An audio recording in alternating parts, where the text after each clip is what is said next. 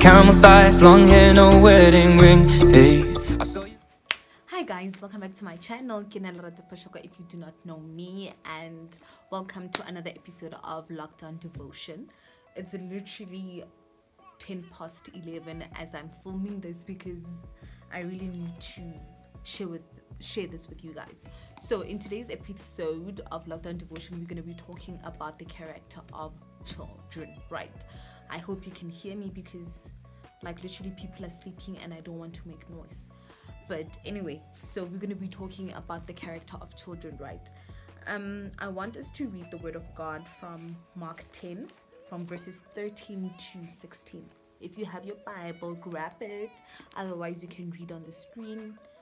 I will place it there. So it says, people were bringing their little children to Jesus to place his hands on them, but the disciples rebuked them. When Jesus saw this, he was indignant, and he said to them, "Let the children come to me, and do not hinder them, for the kingdom of God belongs to such as these." So what was happening is Jesus was praying for people, and people decided, "Oh no, we're gonna take the children to Jesus to lay hands on them." And then the disciples were like, no, not happening. But then Jesus was actually disappointed and rebuked them. "No, let them come to me, I will lay hands upon them." And then he further says, "Truly I tell you, anyone who will not receive the..." "Let the children come to me and do not hinder them, for the kingdom of God belongs to such as these. Truly I tell you, anyone who will not receive the kingdom of God like a little child will never enter it." And he took the children in his arms, placed his hands on them, and blessed them. Right. So what we hear here is that God or Jesus was saying that we should receive the kingdom of God like children, and he blesses such, and also these kind of people who have the character of children will enter the kingdom of heaven, right?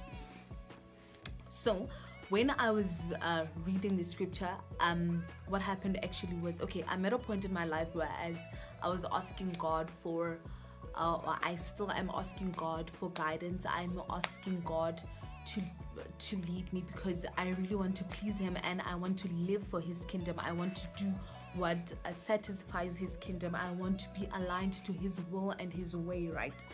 So the Holy Spirit guided me to this very scripture, and I was looking at it, and then I thought to myself, what is it that is so much that God wants us to have character that is of children?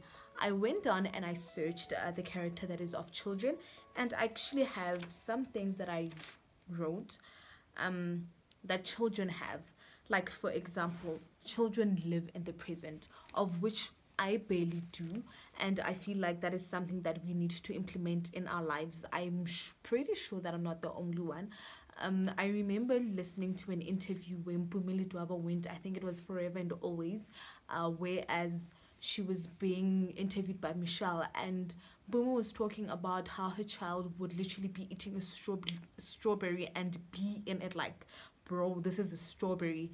And she took that and she's like, if I were to be eating a strawberry, I'm like, literally, this is a strawberry, it's a strawberry, and then throw it away. Like I'm not living in the present. That's what she was basically saying.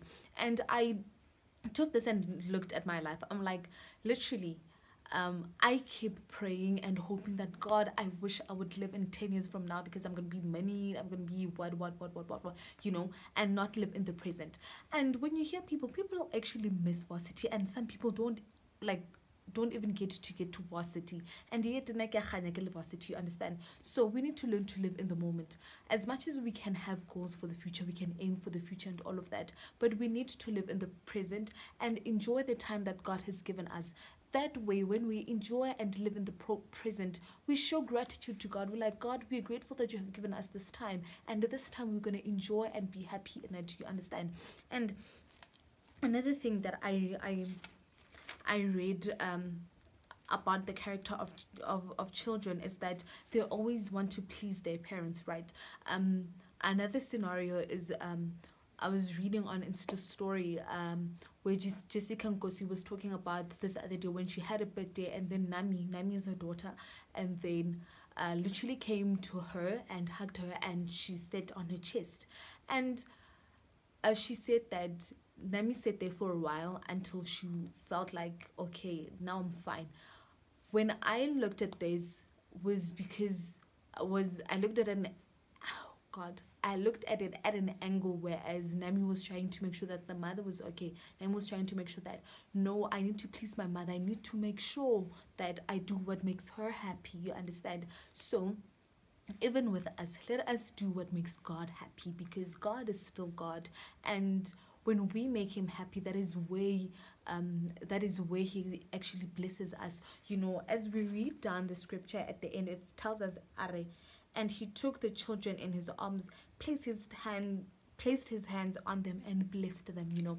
And really, when we live like children in the kingdom of God, that is where we're going to get blessings. That is where God actually blesses us, because we are doing what he requires us to do. We are living in his purpose. We are living in his will. We are aligning ourselves with the will of God. You understand?